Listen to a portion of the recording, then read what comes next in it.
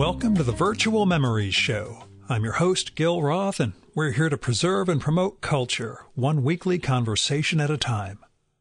You can subscribe to the Virtual Memories Show through iTunes, Spotify, YouTube, Google Play, and a whole bunch of other venues.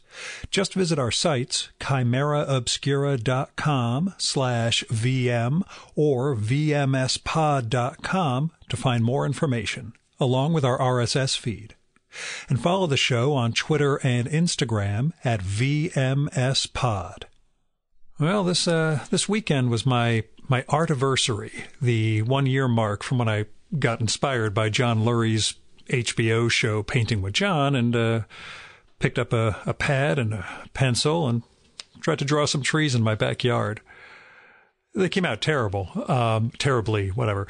But I kept up with drawing every day, and as I've talked about on the show before, that's been pretty life-changing. And to celebrate the artiversary, I thought I would draw those trees again and show you guys how much better I am as an artist, but it's way too damn cold out this weekend. So I spent Sunday instead making my first comic.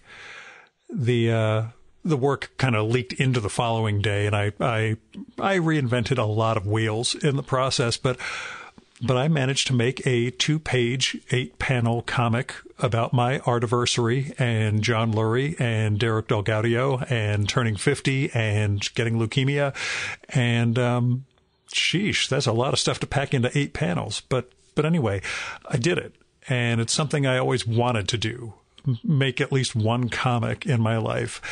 And now, now I feel like I should learn how to do it better, much in the way I look back at that first drawing of those 3 trees, which I reproduced for this comic, and just agog at how bad it really was.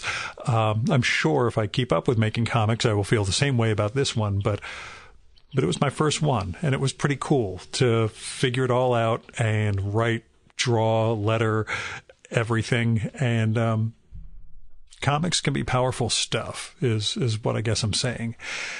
Now, speaking of, last week was Holocaust Remembrance Day, and that, I think, coincided to the day with a Tennessee school board deciding that Art Spiegelman's comic about his family's Holocaust history, Mouse, was not suitable for 8th grade kids.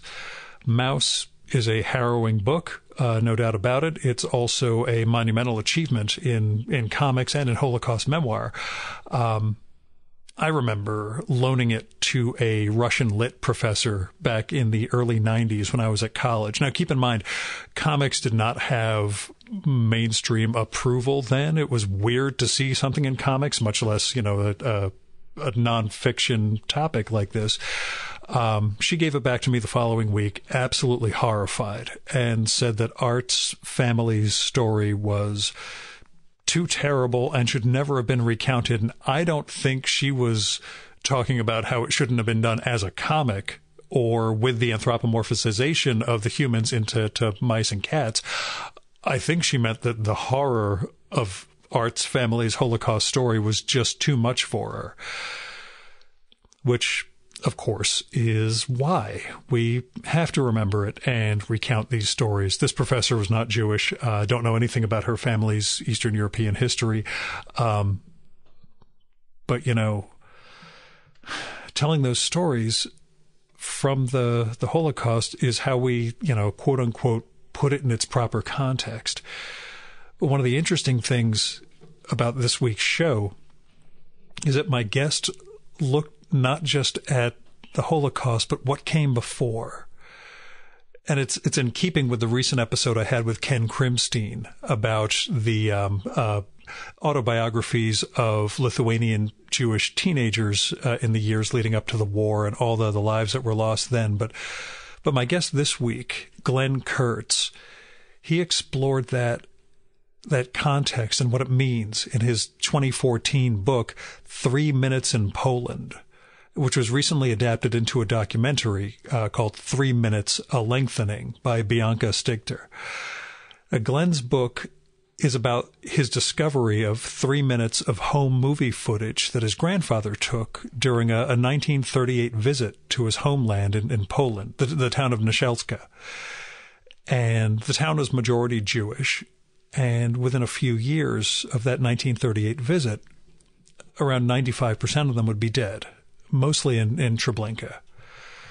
Now, Glenn helped get the footage that he found restored, got it added to the National Holocaust Museum, and he engaged in this search to find out all he could about what was in those 3 minutes of film and about the people who appear, the throngs that come out of Shul, and they all want to be seen by this American in his little handheld movie camera. And it's all just a few crowd shots outside Shul in a town square, a few moments in a restaurant with townspeople peeking in the window, and a couple of other settings. And in the process, Glenn manages to find some of the survivors from the town, all in their 80s and 90s, who are able to fill in a few of the blanks and identify people and identify themselves. And in the process, he learns the stories of what it took to survive those years in Poland, but also a little bit of what life was like before, in those moments in 1938 when nobody saw this coming. And yeah, you can say people should have seen it coming. I know. But think of some 9 or 10-year-old kid and him again in his 80s or 90s with all the horrors he's lived through, just seeing that moment of himself again, something he never would have seen when the entire town was razed and annihilated. So 3 minutes in Poland, the subtitle is Discovering a Lost World in a 1938 Family Film. It's a harrowing and beautiful book.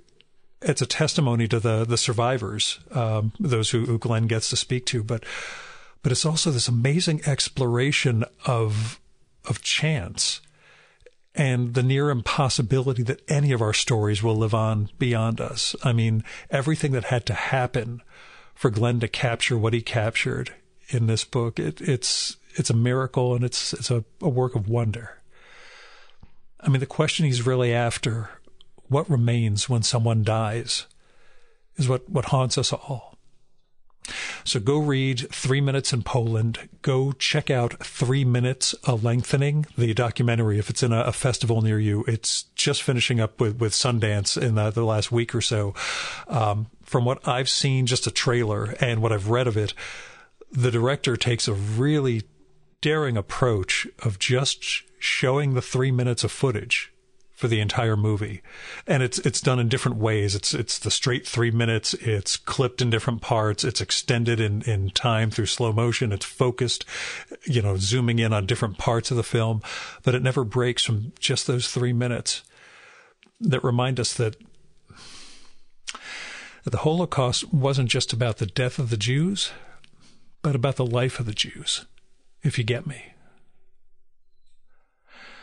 Here's Glenn's bio from the book. There's a longer one at his website, glennkurtz.com. Glenn Kurtz is the author of Practicing, A Musician's Return to Music, and 3 Minutes in Poland, Discovering a Lost World in a 1938 Family Film.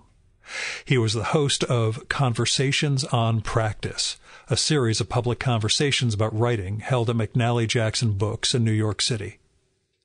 And now, the Virtual Memories conversation with Glenn Kurtz.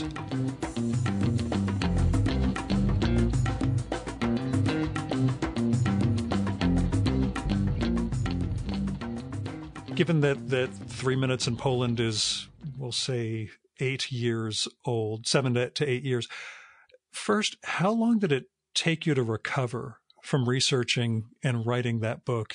And what was it like returning to it for the documentary that's been produced around it?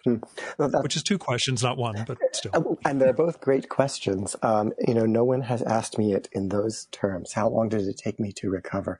And it's actually a really important question. There was something about this story, about this project, that was so intimate and demanding emotionally, there was an obsessive quality sort of from my side. A lot of it had to do, of course, with the nature of the story. Any kind of Holocaust story, I think, is emotionally demanding, but then also because I ended up meeting survivors and speaking with them, and people entrusted me with, their most painful memories, and that demanded a great deal just to bear witness to and to be in the presence of and to do honor to, in the course of writing the book, to do justice to it. So it was a very different kind of project than anything else that I had done before. And when it was finished, that is to say, when the manuscript was finished, when the book came out, I had a great sort of sense of postpartum depression. I thought, this, like, will I ever have a project? Will I ever have a story again that goes so deeply and that connects me so intimately to people in the process of writing it? Writing, of course, can often be a very solitary thing. So it took a long time to recover. I wondered, was any other project going to ever feel worth it in the way that this felt worth it? So to answer the question more briefly, I don't think I have recovered in a way. Well, brief isn't really my edict here. Meandering divagation's what I'm all about. Well, but go on. Thank you. Meandering is good for me too. I don't know that I have recovered, and in a way, I'm trying to find that as a good thing. That there was something about this story also that kind of broke me open, I think. Yeah. Again, because it demanded a willingness to accept, not only, and this was the most amazing thing about the project altogether, just to dive into the heart of it right away. Yeah. It demanded, of course, just a kind of openness and strength to listen to the stories that people had to tell me and to bear witness to the pain, the lifelong, just truly inconceivable pain that these experiences had left behind. But also, having shared that with people and having been in a position because of the nature, I was in touch with many different people who were connected to the story in many different ways, many of whom ended up having connections among themselves, either old family connections or they met and spoke and became very close. There was a human interpersonal living connection that developed as a result of this among a community of people. And so not only to be present for the pain of the stories that people had to relate to me, but also to be open to this sort of outpouring of love and of release that telling these stories and then finding a community of people who cared about these stories created not only for the survivors, but also for the descendants, particularly for the second generation people. Because that's also often a very lonely existence. People who grow up with Holocaust survivor parents. It's a very fraught emotional dynamic in the families. Often the parents don't talk very much about it. And so the children are left with this great sense of absence, just in terms of the story, in terms of information, as well as this terrible sense of absence for the lost relatives, the lost context that their parents live in every day. So to then have a community of people who have experienced something similar or with whom they can share, knowledge and information, that opens up a kind of an open-heartedness, a release of pent-up lifelong emotion. So yeah, this is my meandering answer, but there was so much emotion and so much live emotion that I hadn't anticipated that I don't know that I have recovered. And that's what I wonder. This will sound terrible and crass. We've all gone down internet video rabbit holes. YouTube videos that kind of draw us in farther and farther and farther. In this case, you're pre-YouTube, and this film created an entirely new world for you. And I don't want to say eaten up, but has filled years of your life. And it raised the question, did you know what you were getting into? Did you anticipate anything on the scale of A, what the book turned into, B, what effect it's had on your life? No, not at all. I had no idea what I was getting into. And I mean, when I first discovered my grandfather's film, and this was in 2009, I watched it, and there's hundreds of people in the frame, lots of children waving and kind of competing for attention. And it's so lively. And I looked at it, and of course you have this fantasy, I suppose, at that time. Oh, maybe someone's still alive, that maybe I can show this to someone who's in it. And in fact, that happened ultimately. Yeah. But in the instant that I first looked at it, that's like a passing fancy. It's like, oh, wouldn't it be great if that such a thing were possible? There's no sense for what it would actually mean if it were to happen. And this is a story that keeps unfolding and is continuing to unfold now. I mean, it's 10 years after the big break in the case. It's 13 years or so since I found the film, and still it's unfolding. And so that's so astonishing to me. And at no stage could I have anticipated what the next stage was going to be like. And it's really just been an astonishing experience from the start. When I first found it, what I thought I had was a memorial, something that preserved the memory of people who had died. And of course that is true. But it's also, as I was saying before, become this kind of nodal point for so many, living connections, and for a whole community of people. And now with the film, it's a story that's sort of it's being screened worldwide. It's just astonishing to me that these 3 minutes of film, these 3 minutes of very amateurish home movie film, just kind of have so much content, so much density, so much heart, so much information that we still haven't, it still hasn't finished unfolding. Well, it's interesting, in terms of, as the book unfolds, the repeated returns to almost frame by frame analysis, trying to understand or recreate certain things that are there. But also, this episode will be airing 1 week after one with David Thompson, the film critic and writer, who his most recent book speculates on how film, the subject of film, is its inherent duplicitousness, that what you think you see isn't always what's there. And that's inherent in the very nature of film. And I mean, to me, it was a neat twist early on in the book when you discover that the town you thought you were looking at isn't the town you were looking at. Right. And how different people, even near the end where you have a realization of who someone is based on a ring, that this might be the person who's seen elsewhere in the 3 minutes.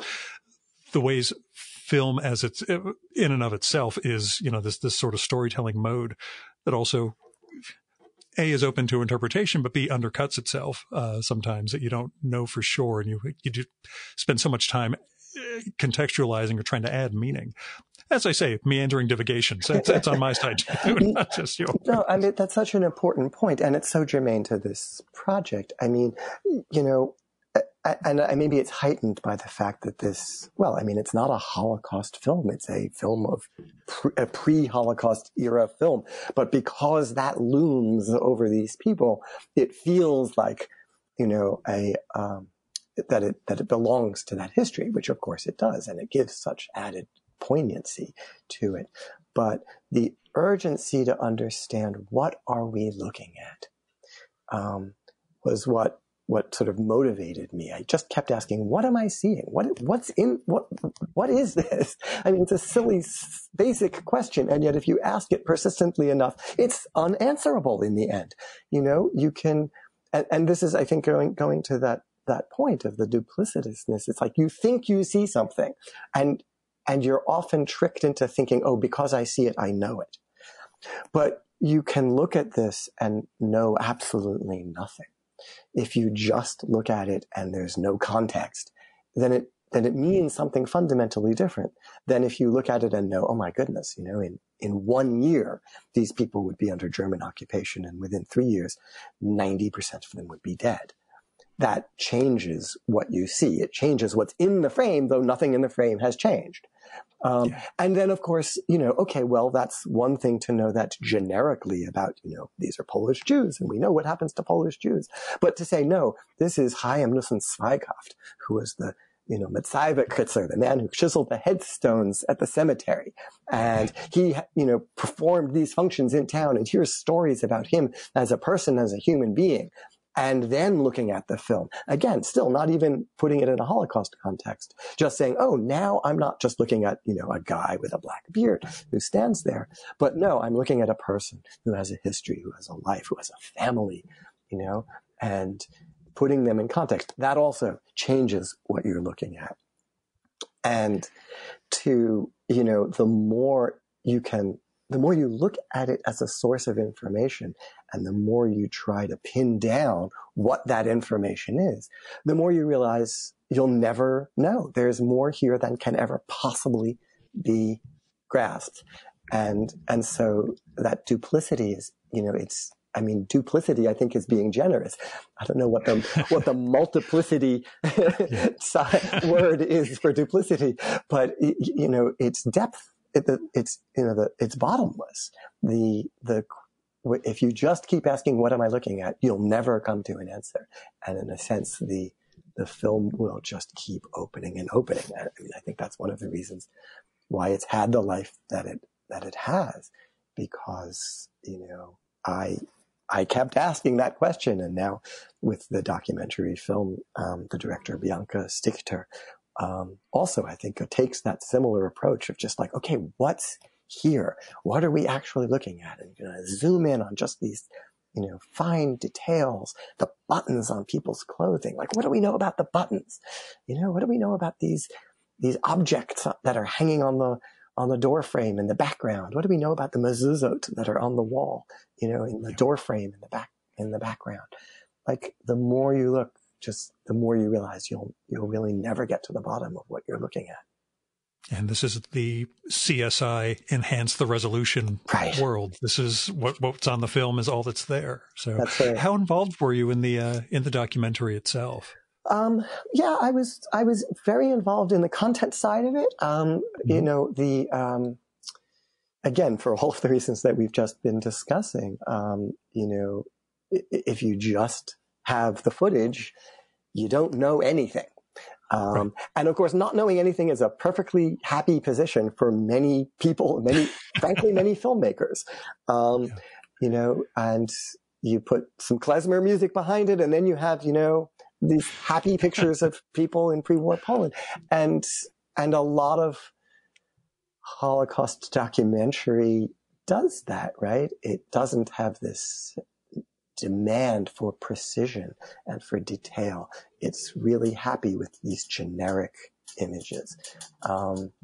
But Bianca, the director, is also a professional historian, and I think also has this sensibility of really wanting to pin down what it is that we're looking at. And she uses the camera as this kind of forensic instrument in the same way that I tried to when I was researching the film. So yeah, we spent a lot of time together talking about what was in the frame. The use of the camera is entirely her work. A lot of the content that we talk about comes from my research. But we worked together quite a lot. It's weird because another recent episode I did was with the the cartoonist Ken Krimstein, he adapted a number of stories of Lithuanian teens written autobiographically in the 30s, Jewish teens. And among those, there's a sense they knew something was coming. And it's your interviews with the survivors from Nashelsk. It's weird, but there's less of that sense. It seemed more that only, with the arrival of the Germans, that it turned into, holy crap, right. The world has just been torn asunder. Did you get that sense that they suspected or saw anything coming prior? Or was it really just, inside their world, things looked relatively secure? Well, I mean, it's hard to say.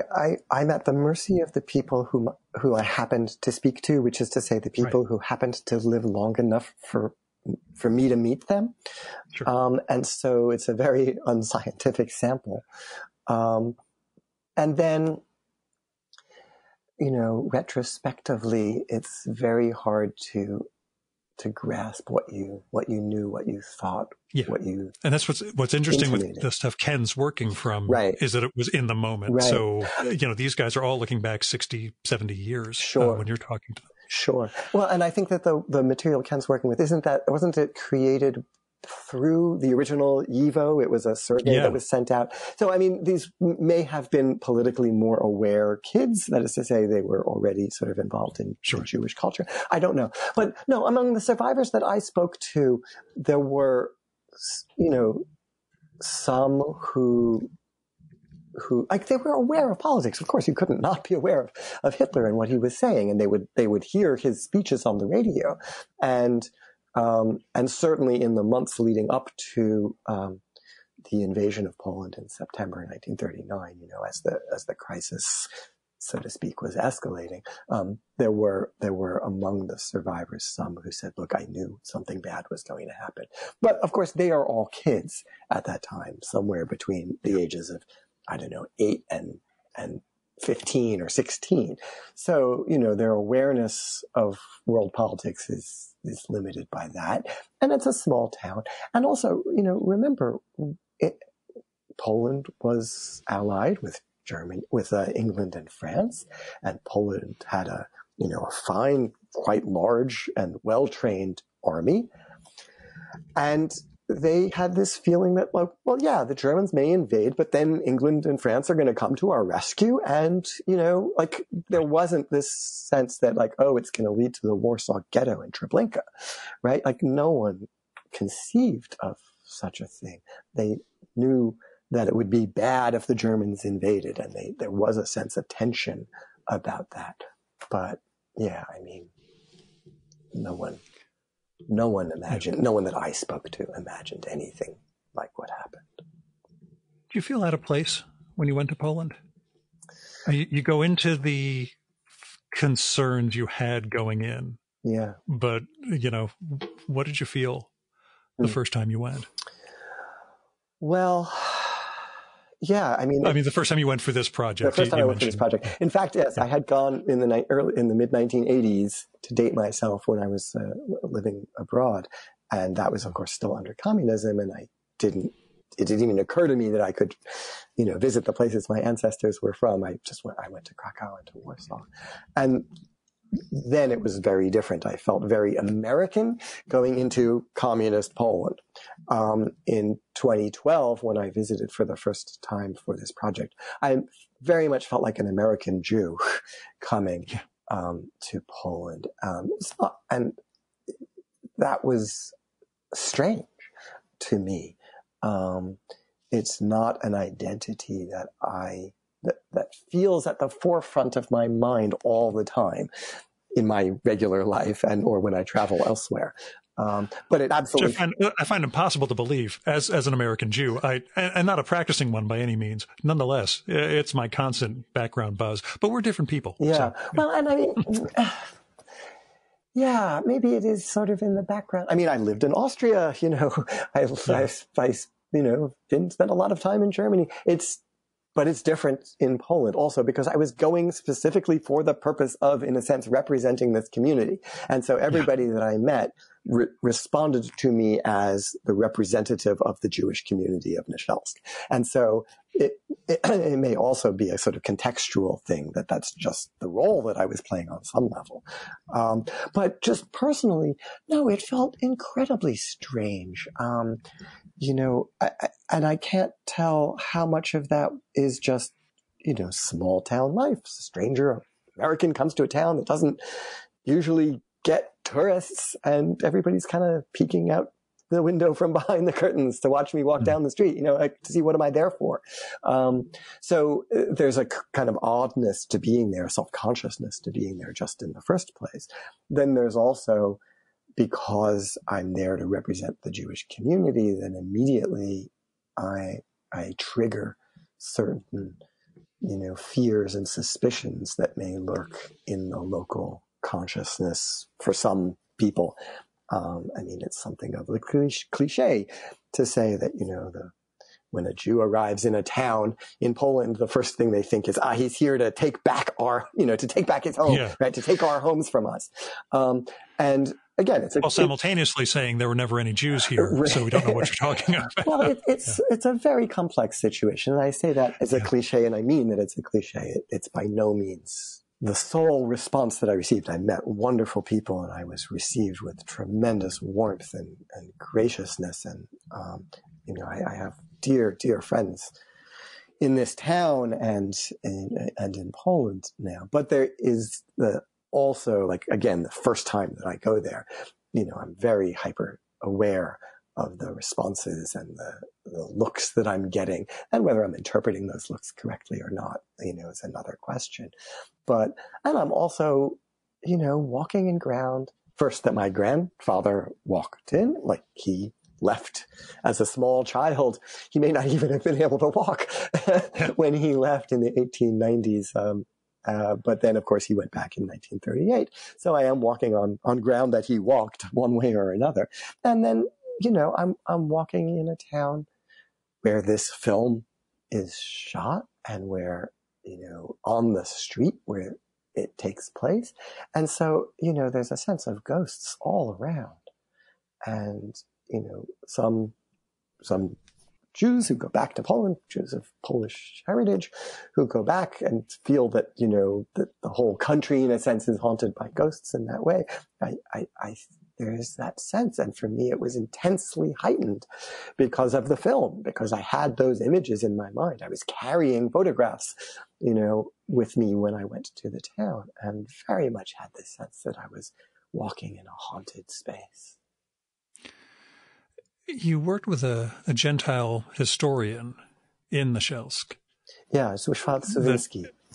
Yeah, and the one thing I was dying for was understanding more about him and his motivations, why he elected this path after his years teaching, and, what he knew about, Jewish life before the war and what he could share with you, sort of what motivated that choice of life for him.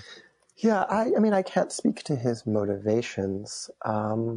He's a wonderful man, kind. Yeah, I don't mean it in any sinister man. way. I'm just wondering, the guy who decides, somebody needs to chronicle this, and I guess I'm going to be the guy. I'll zoom out for a second and just say, it's not unusual in Polish towns, often small, particularly small Polish towns, that one person somehow self-selects to be the keeper of the town's Jewish memory. It happens so frequently that, and it could be, the local director of the high school, like Mr. Sawinski, or it can be, just some, the local plumber, or just someone who for whatever reason feels that connection and feels that there's something meaningful about trying to preserve that history, who takes on that task and somehow protects the memory, whether it means caring for this cemetery or trying to preserve artifacts. And it's rarely a popular job. And it's rarely a sort of socially advantageous job.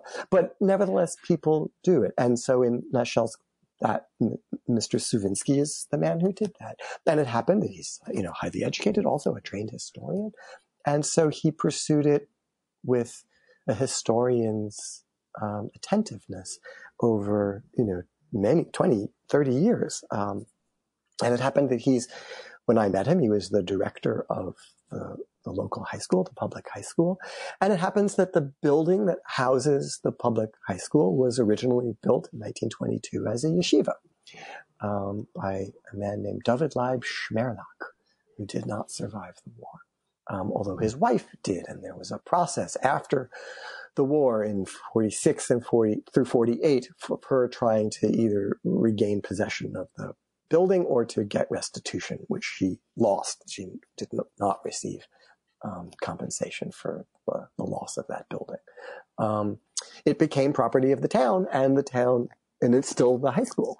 So Mr. Suvinsky saw that history also as something that was deserving to be preserved and to be, documented with a historian's craft and with historian's sensitivity. So he, I don't know how he came upon the task of preserving the town's Jewish heritage, but he did. And you're awful glad. And he's just completed a book now about the German occupation of Nashelsk, with particular emphasis on those first 3 months prior to, so the Germans arrive almost immediately after the invasion, probably by the 3rd or the 4th of September. They're in total possession of the town. And then just 3 months later, on December 3rd, 1939, the entire Jewish population is deported over the course of, 2 days, I suppose, December 3rd and December 4th. So it's just, there's 3 months between when the Germans arrive and when the Jewish population there is deported. They weren't killed then. They were deported to other towns and ultimately confined to ghettos there, but they were expelled from their hometown. And so in those first 3 months, that's sort of the focus of his research, and he's uncovered an enormous amount of new information about the individuals in the town under the German occupation. So, yeah, it's how shall I say, a godsend that I met him, and that we've been friends since then for 10 years now. Let me ask, and you could tell me if this is way too personal or weird a question. You ever get a sense or impulse to pursue Judaism more formally over the course of this? Like they're going to persecute us anyway. I should at least, know my Judaism. Being Jewish and, like me, not observant, it sounds like. You thought of saying Kaddish at the site of the old Jewish cemetery, but read it silently in the course of the book. Is it something that ever became an impulse for you along those lines? Oh, another big question. Of course, pursuing not judging. Pursuing Judaism is a multi-facet. I mean, it's not even clear what exactly that means. Does it mean going to shul? Do I have the inclination to become more religious? No, yeah. No, I don't. But of course, pursuing the Jewish history, the history of Jewish people, yes. I mean, obviously, it's something that I have pursued, and it's sort of the way in which I've connected to being Jewish, I suppose, is through this history.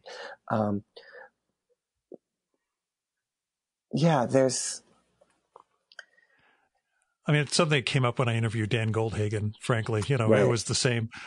We're Jewish. Should we really push it? I mean, it doesn't matter what we do. They're all going to consider us Jews anyway. Well, and that's a point I wanted to make. And thanks for bringing that up again, because, there's so many cliches about how we speak about the Holocaust, and how we frame the Jewish victims of the Holocaust, or the victims of the Holocaust altogether. And one of the things that we tend to say is, well, they were killed just because they were Jewish. And I don't think that that's accurate at all, actually. They were killed because the Germans defined them as Jewish, or because others defined them as Jewish. It had absolutely nothing to do with how they saw themselves. And there were ultra-Orthodox who were killed. There were completely secular who were killed. There were people who had converted, whose families had converted to Protestantism or Christianity, a generation or two before, who were killed. So it had absolutely nothing to do with how they saw themselves and their relation to Jewishness. It had only to do with how others defined them. Yeah. And so I see, because they hate Jews, what they think of as a Jew doesn't, I mean, I speak as an American who trusts in our freedoms and in the rule of law.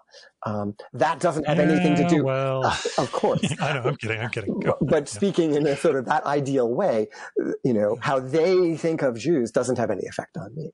Of course, it has an effect on me, obviously, and it's something I have to defend against and be attentive to because they think that about me. But that still doesn't necessarily help me define my relation to my own Jewishness.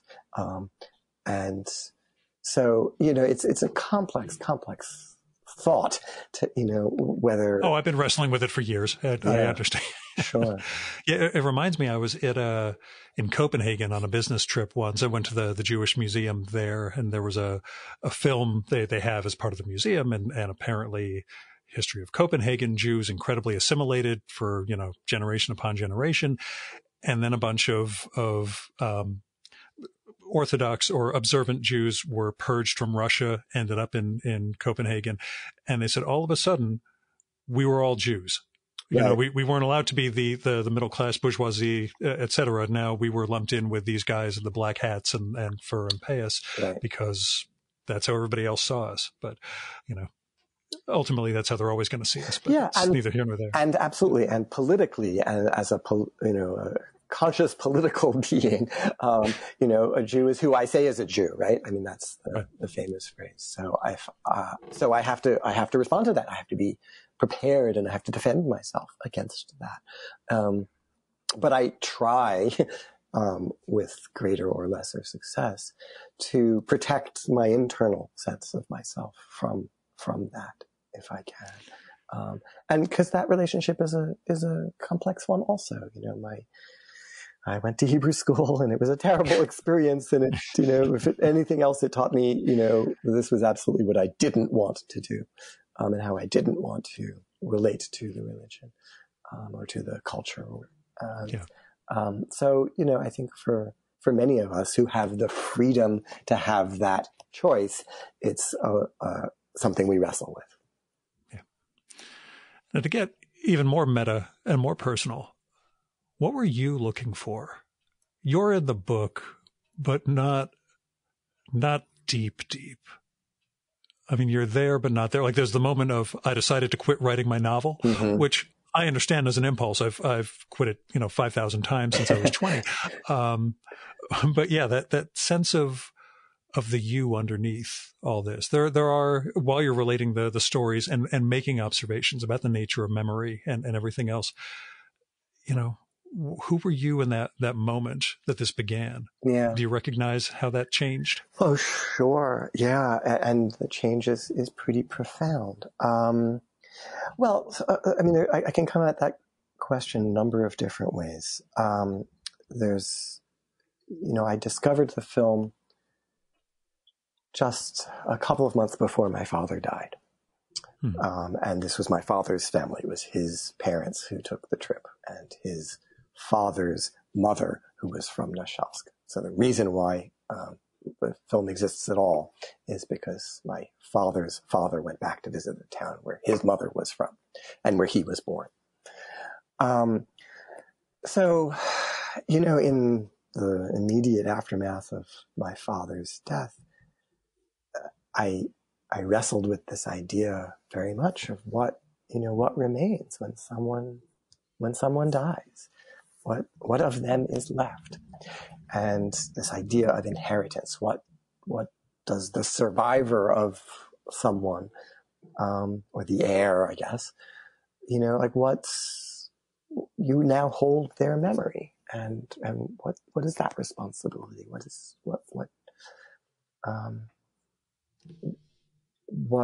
is the nature of that relationship now that it's just internal to me? I was thinking about my father. And, well, this, felt like a connection to his father, whom I never met, died before I was born. So, I think on some level it was initially this sense of, well, I'm going to do this to honor my father and my father's father, right? In a biblical way. And to understand, a little bit more about them. Because what do you really know about your parents as people and my grandfather? And what do you really know about your grandparents? I never met my grandfather. I don't even have personal recollections of him. And yet somehow his personality, his presence was certainly there in my childhood. And so, I mean, there was a sense of personal exploration via this project of, right, well, what remains of this community is this film, so what else remains? What remains after the loss of something so great? And I think that was sort of where I started. That was my motivation at first. There's, the intellectual fascination of, what can I discover about this film? But that all changed. It either changed or it deepened when I met the first survivor, Mr. Chandler.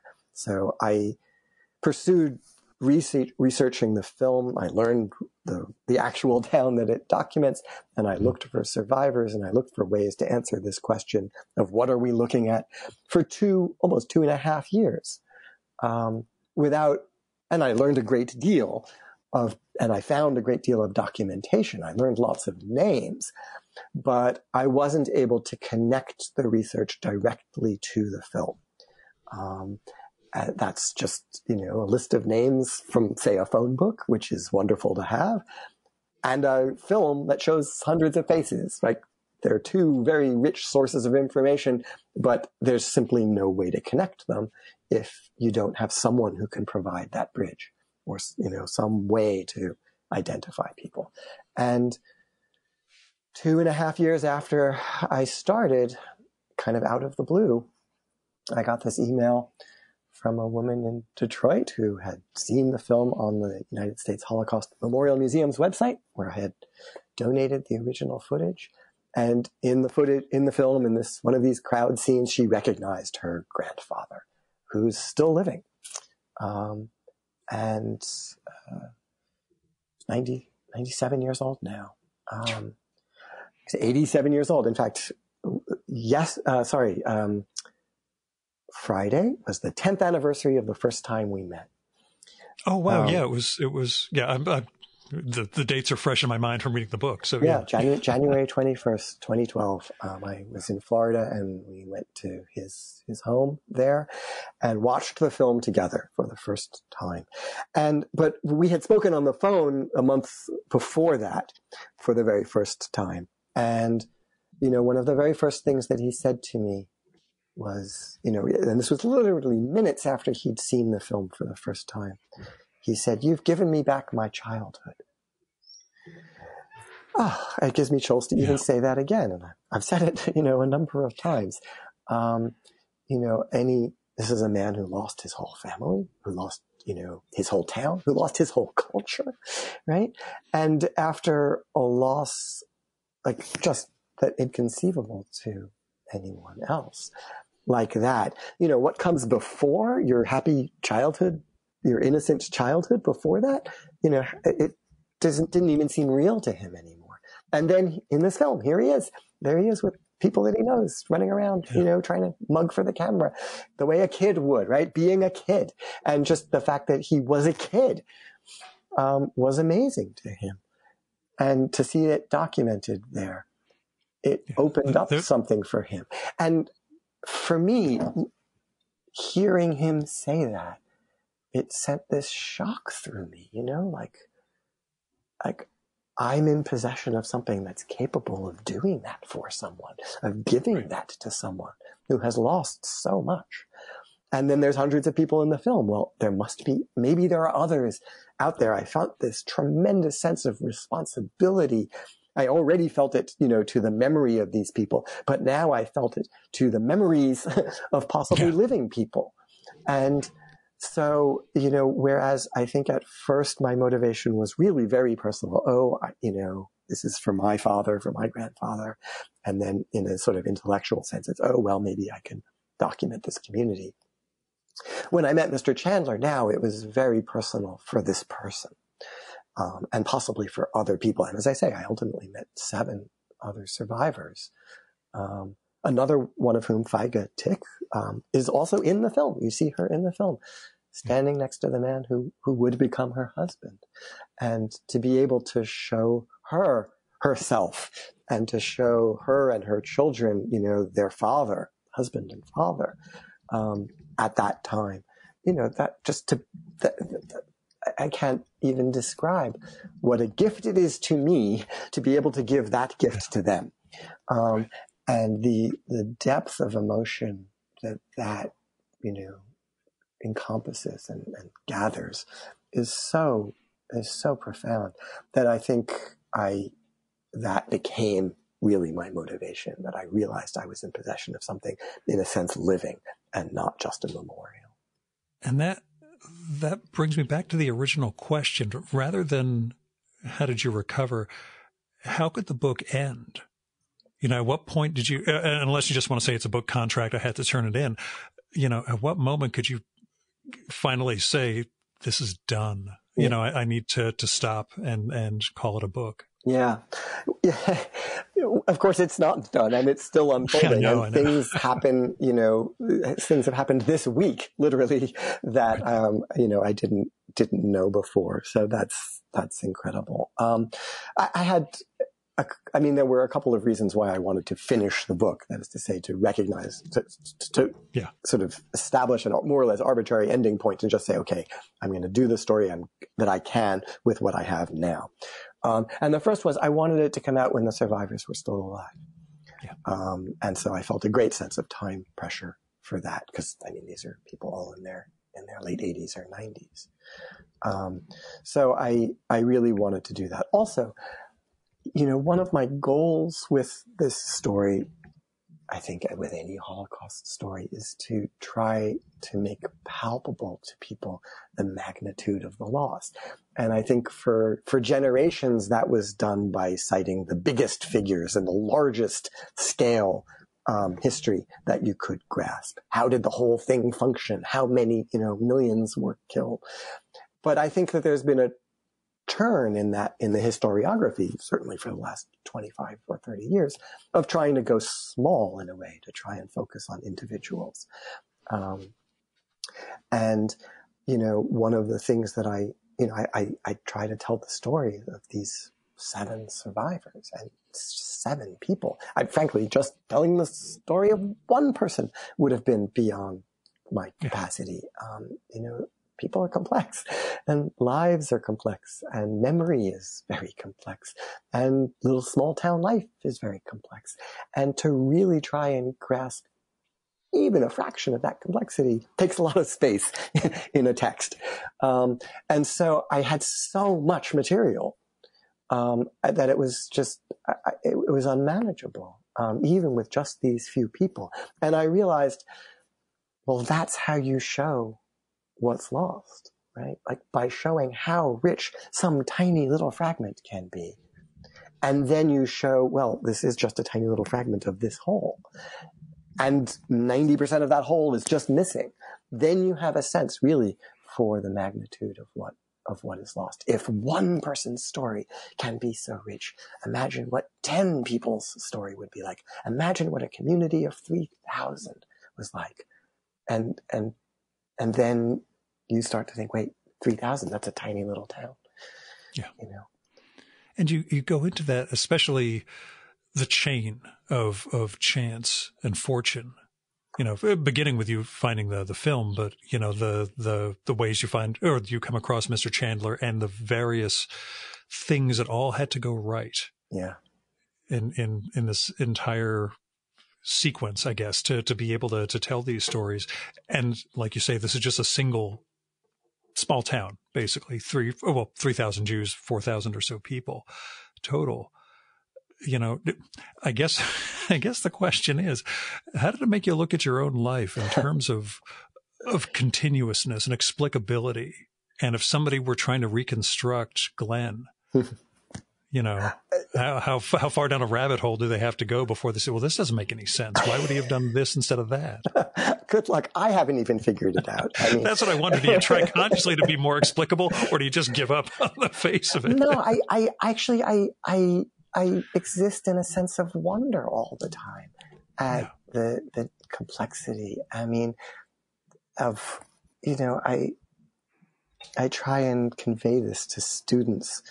You can hold up a piece of paper, a blank piece of paper, and say, this is a history of Western industrial production. Right? Because it is. Like, how did it get to be what it is? What is it composed of? What is the machine? How did it get to be standardized? Why does it have the shape that it has? What are the transportation requirements? And it's blah, blah. The more you go into what is in that one object, the more complex you're suddenly intertwined in the history of, Western industrial production. It's there in everything.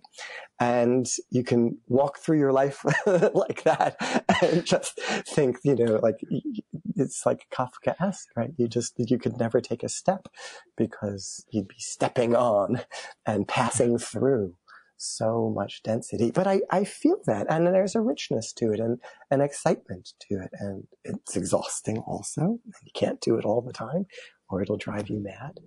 But if you pause and linger, and I think, let me linger over the word lingering for a moment, because, yes, it's just one small town of 3,000 people, and yes, it's just a couple of survivors, and all of that is condensed into just 3 minutes of film. And I think that's one of the wonderful things about the documentary. That's really the wonderfully innovative thing about it, is that it chooses not to show anything other than those 3 minutes. It takes those 3 minutes and makes 70 minutes of film out of them. And so it lingers in the same way that, again, sort of attentively, I tried to linger over these images. And I think, to answer your question again, to come very circuitously. There are no answers. We know that. Very circuitously back to your question. It's taught me that power of really lingering over things, that so much can be excavated if you just pause and focus on something. And how's it affected your writing since? Well, I'm not sure how to answer that question. That's why I asked. Yeah. I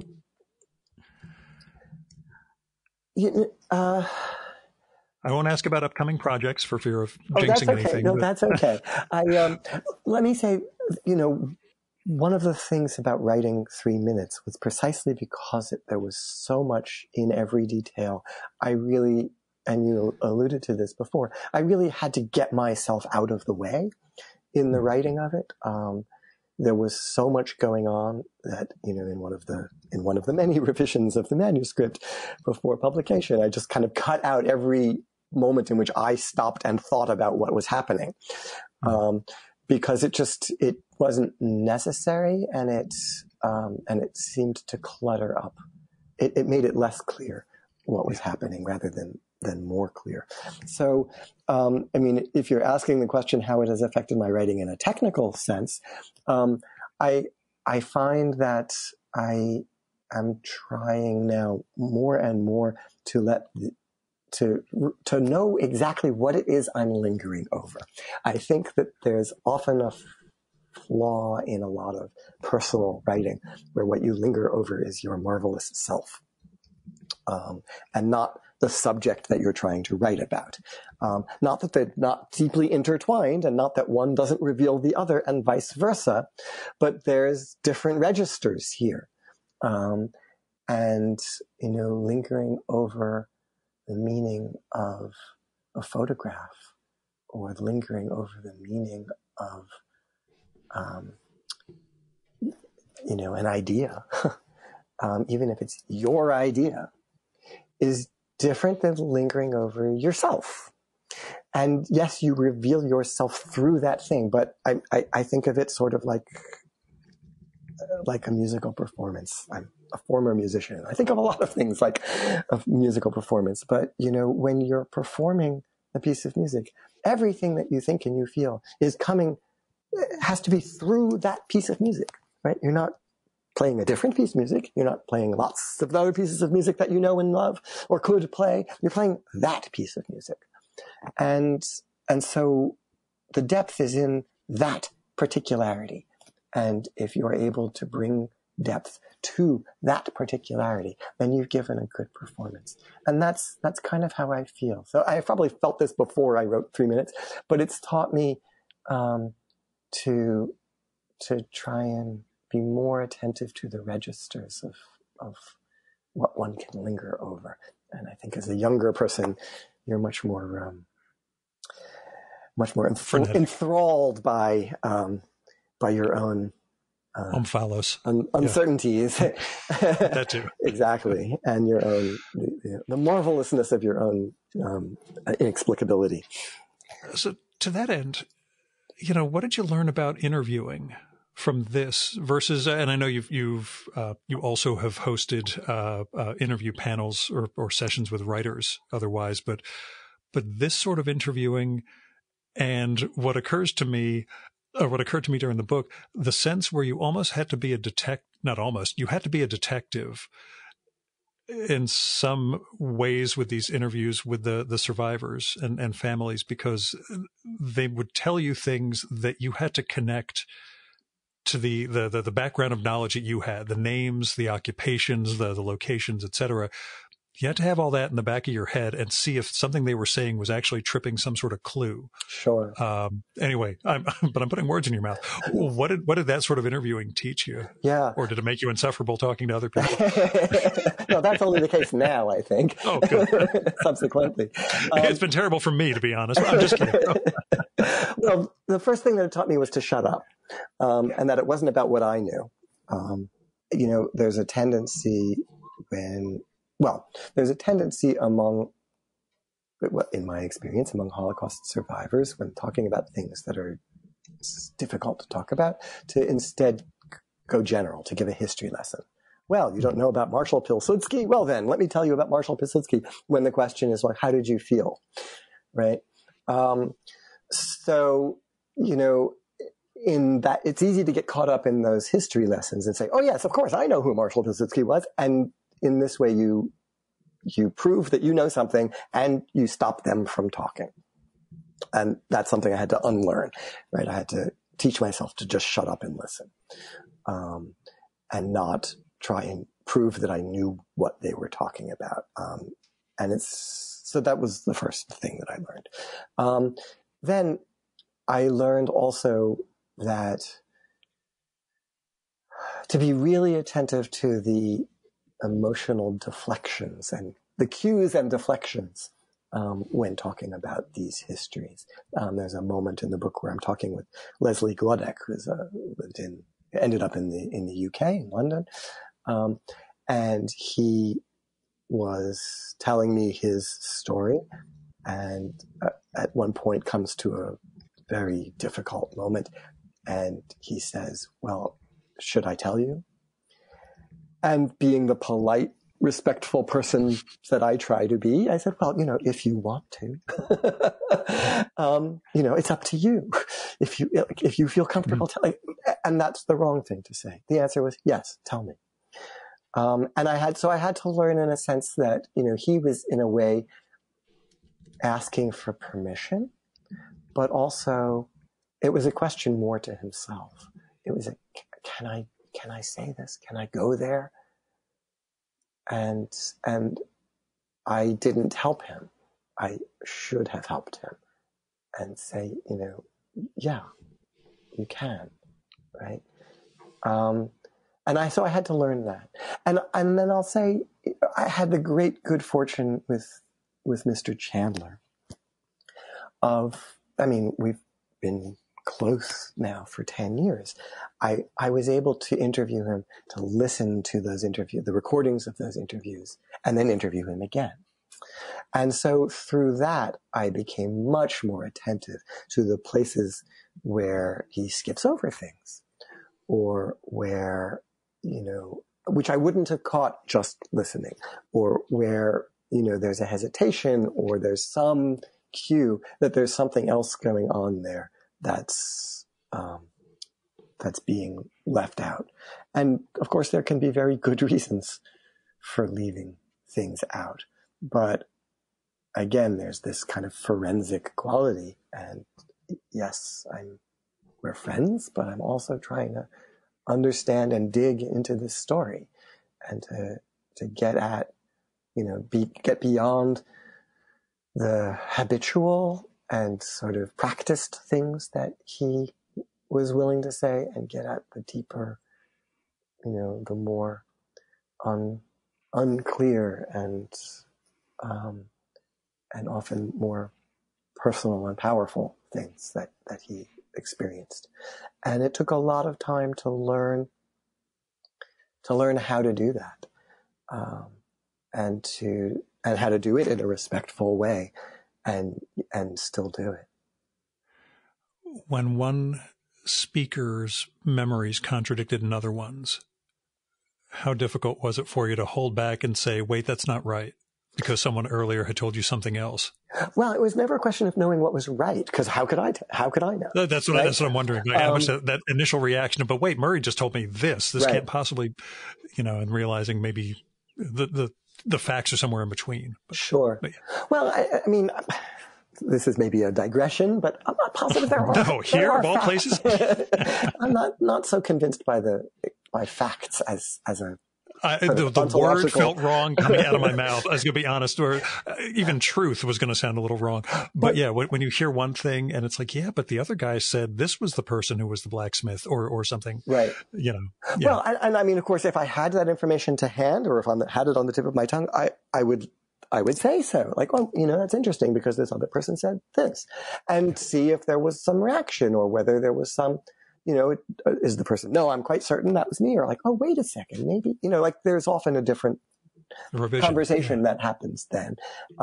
And another thing that I learned just sort of through repetition, through going through many, many interviews for years now, is that, memories lead to other memories, and that there are these kind of little eddies and blockages, and it's this very complex current memory, and it can be loosed, and it can be caught in all sorts of different ways, and frequently sort of having something jogging your memory can unleash a whole sort of flood of other things that you hadn't remembered that you remembered.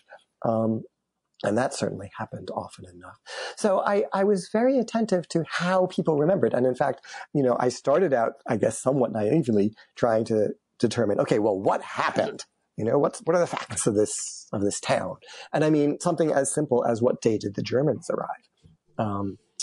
That's, there may be some documents hidden somewhere in German archives, a report from the Advance Reconnaissance Motorcycle Brigade that, went through town first and says what time they did. And so there's some factual answer to the question of what day did the Germans arrive. But I couldn't find it, and I certainly looked as hard as I knew how. And if you talk to the survivors, you come up with different answers. And so pinning down what day did the Germans arrive, which seems like a factual question, you can't do it, or I couldn't do it. And then it's like, well, what do you actually mean by what day did the Germans arrive? Is it when the motorcycle rode through on its way somewhere else? Is that arriving? Or does it mean like when the tanks roll through on their way to Warsaw? Or is it when the occupation force comes in to take over the town? Is that when the Germans arrived? Like, so it may mean many different things, and it may have happened on different days. So it's all about how carefully you frame your question, how carefully you frame your hypothesis, whether or not there's any kind of factual answer to it. And I realized that no, this was a story about memories. Well, then that's a fascinating subject entirely. And instead of asking, well, what happened? My question became, well, how is what happened remembered? Which is a very different story. And then the fact that, Mr. Chandler said that one of Leslie Gluttick's, proudest memories, one of his favorite stories couldn't possibly have happened. Well, that's just interesting. Right. That says something about these men as people. And it's, You do further corroborate it at the very end of the book, right? Is it the afterword or somewhere Leslie actually identifies more people who were part of this great, yes, which we won't get into as an anecdote, but the story of the horse. And yeah, I mean, did it really happen? I remain agnostic on that. But the fact that Leslie remembers it and remembers it kind of so joyfully and with a great deal of detail, and that Maury thinks it can't ever possibly have happened, that's in and of itself already interesting. And it does go to that question of how is what happened remembered? And so it adds complexity then to that question, even though the facts can't be pinned down. Tell me about your literary upbringing. How'd you become a writer? Oh, that's another great question. How do you remember becoming a writer? We'll put it that way. Yeah. Well, I started out as a musician from a very young age. I started playing guitar when I was like 6 years old or so. I started taking lessons when I was 7. And that was what I wanted to do. And I ultimately went to a conservatory and had something of a professional career into my 20s. So it was something I pursued seriously for a long time. And that was really all I wanted to do. That was the only way I had imagined myself, was as becoming a performing musician. All along, I also enjoyed writing. And I kept, notebooks, if not exactly diaries, and I read a lot and enjoyed that. And there's something, I will say that there's something about music and narrative that seem like kind of the same thing to me. Narrative and broadly conceived. They talk to me, to each other for me in a way that I can't extricate. They seem like the same thing. Musical lines and literary lines, or just language, lines of sentences. I can't get the music out of them, and I can't get the story out of them, I guess, in a way. However, whatever kind of narrative it happens to be, it's just true of Schoenberg as it is of, Mozart. So there was always something there, I suppose, that connected the two for me. But then, as I talk about in my first book, Practicing, which I know, I haven't read, I understand, don't guilt me, I know we're Jewish, I'm just kidding. I'm not guilting you, I'm just plugging it. It's about this loss of the musical career. I reached a sort of crisis point in my mid-20s where, how many classical guitarists are there in the world who make a living? There's not a lot. And I sort of reached that crisis moment where I thought, well, it doesn't seem like I'm going to be one of them. And that's what I've been working towards since I'm, 10 or 12 years old. So who am I if I'm not that? So I quit music, and then didn't know who I was or what to do with my life. And what do you do when you don't know who you are or what to do with your life? What do? You go to graduate school. Hey. So I went to graduate school. And I thought, well, the only other thing I enjoy doing, is writing. So maybe that's a good way to be a writer, showing once again how naive I was. Yes. Yeah. But ultimately, about 10 years or so after I quit music, and that was a terribly painful breakup for me. The most painful up to that time that I had ever experienced. And as is often the case when your heart is broken, it takes a long time for you to be able to kind of come back and look at it and think, well, why did that happen? Why did it happen that way? So 10 years or so after I quit music, I had that thought. I was like, wait a second, this used to be the center of my life, and now it's barely even present. How did that happen? And what would happen if I started again? And I tried to start again. And that's what the book Practicing is about. And I thought of what if I start again, not as a sort of restarting of my career as a professional musician, but I thought of it as a literary endeavor. What would that experience be like? And I started documenting it. And it turned into this first book. So that was how I became a writer, was by thinking through the loss of my career as a musician. I think it was that book that made me into a writer. And it somehow it took that melding of music and language and just kind of turned it around for me. And the Conversations on Practice interviews that you did? Yeah. Was there a sense of, boy, if I could figure out how other writers do it, I can make a career out of this? Well, it's funny. So, not that I'm giving away what I do with the podcast, but go on. Well, no, that's exactly right. And also, I think, like you mentioned in your description of the podcast, it's the way to meet some of your heroes. So there was that also. But no, I had given a lot of readings from Practicing, and at some point from the book Practicing, and I was tired at some point of giving those readings, and I thought, well, I'm really curious how other people practice, and practice is something people often just talk about without talking about. Yeah. They talk about talking about it without actually talking about it. Like, you always get at any like MFA reading or something, it's like, well, what's your process? Everyone wants to know. But well, it was the old Writers at Work Paris Review interviews from me when I was in my 20s. I was photocopying those because I'm also old, going to a library, getting those and finding out what William Gaddis purported to actually do to write. But yeah, go on. Thanks for mentioning William Gaddis. I love William Gaddis. Oh gosh. I really have to go back, except the podcast makes such a demand on my reading time. That 1,000-page novel isn't really in the cards for you. That's I got to get to JR eventually, yes. But maybe when the podcast is on the back burner. Well, I think the Paris Review does actually go into practice in a depth and in a way that very few other interviews tend to. So I really love those, and it's a great reference, and it was a touchstone for me. But I started doing those conversations on practice really, again, because I really was just interested in hearing how other people approach the problem of being a writer.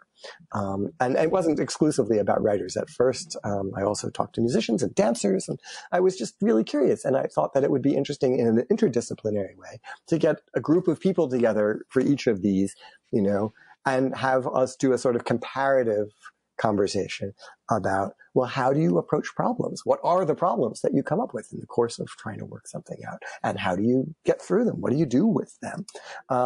It became just logistically hard to get more than one person at a time, on the same night in the same place. So it ended up being, single interviews with individuals, and then it kind of narrowed again down to writers because it was being hosted by a bookstore.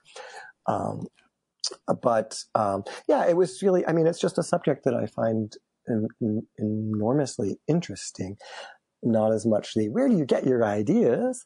I know. As, all right, well, when you have, what do you do with them? How do you take the ideas, of which we all have many, and which ones are the ones that you pursue, and how do you pursue it, and what do you do when it leads you down a dead end? And, what are the techniques that you've developed to manage yourself in the course of that process, and the voices in your head which are saying, oh, you'll never do this. Oh, this is stupid. Oh, nobody's going to want to read this. What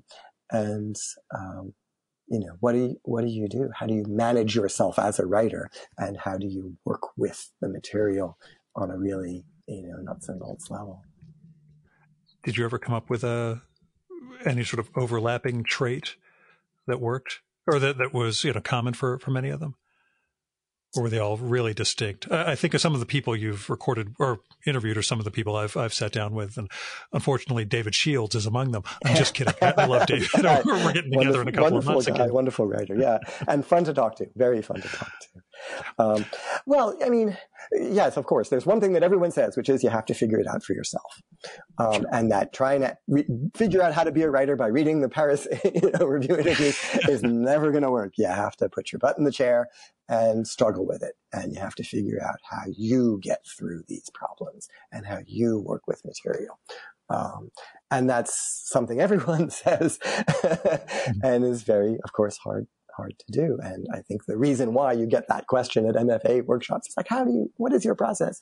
Is because everybody's trying to kind of take a shortcut through that hard work. Like, okay, well, if I do what you do and it works for you, then probably it'll work for me. And I won't have to actually figure out how I work. But you have to figure out how you work.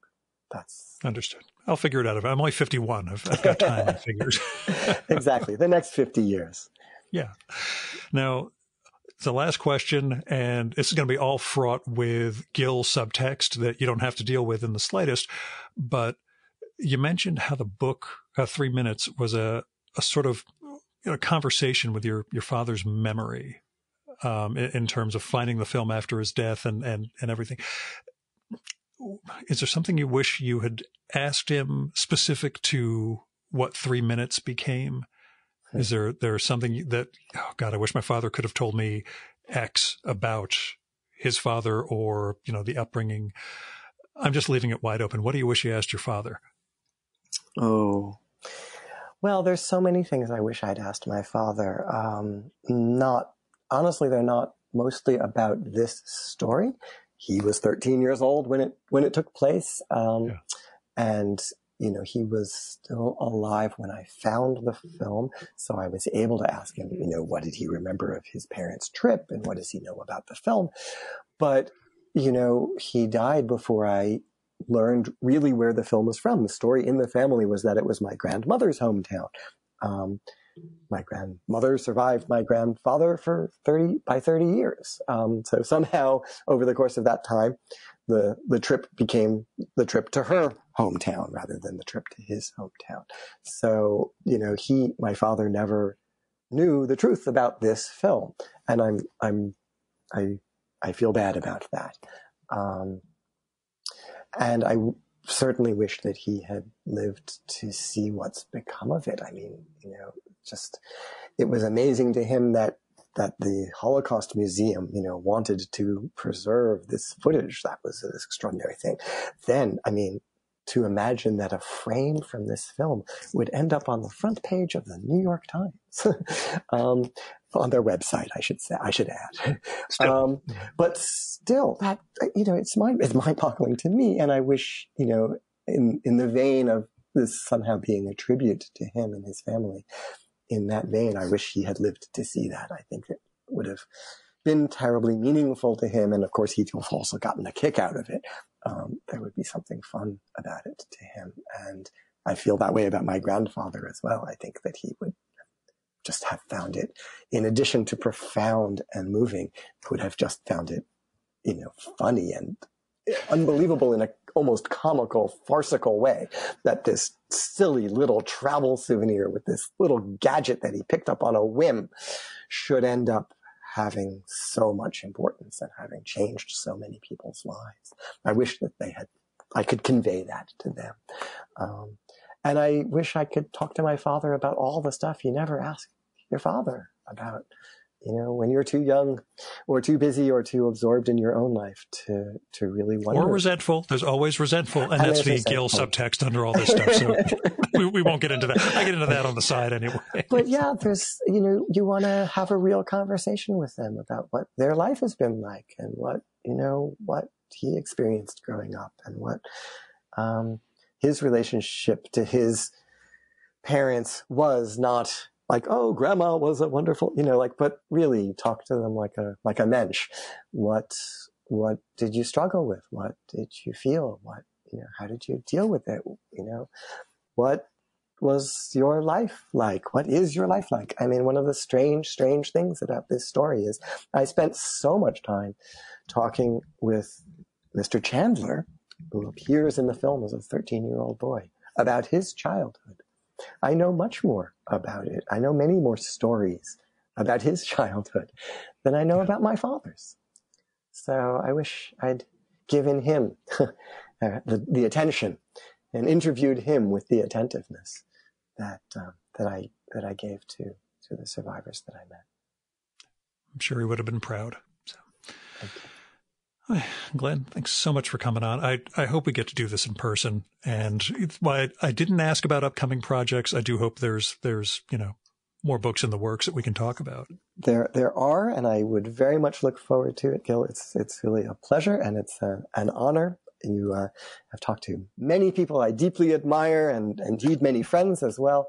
And I'm really grateful to be among them. Thank you.